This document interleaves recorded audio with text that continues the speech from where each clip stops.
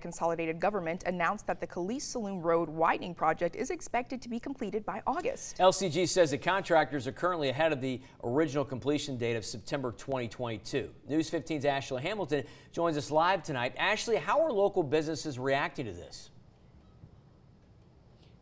Well, Jeff and Princess, both residents and business owners tell me that they're more than ready for the project to be over with, but they do understand that things take time.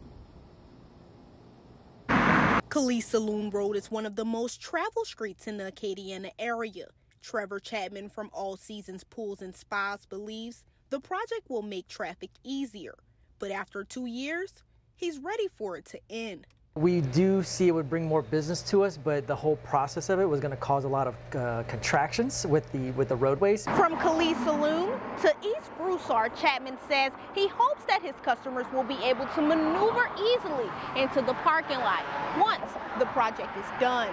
Sooner the better. We're at the home stretch now. I think we're okay because the fact is that we have a driveway. So about 4 or 5 different customers a day would probably complain because they had to find some other route to get to us or use some back road. One resident says certain conditions could be a factor in the project being pushed back.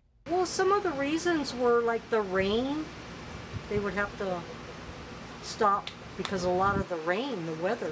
Owner of Terrell's Handyman Services says he was a construction worker and understands some residents' frustration with the process. But the outcome, he believes, will be amazing. Traffic-wise and roundabouts and the new subdivisions that's opening up, they don't want to go somewhere you have to wait to get to where you're going. If you get there and get out real quick, it'll be better. Each person I spoke to says they can't wait to see the finished project and hope that the completion date will be here in no time. Live in Lafayette, Ashley Hamilton, News 15.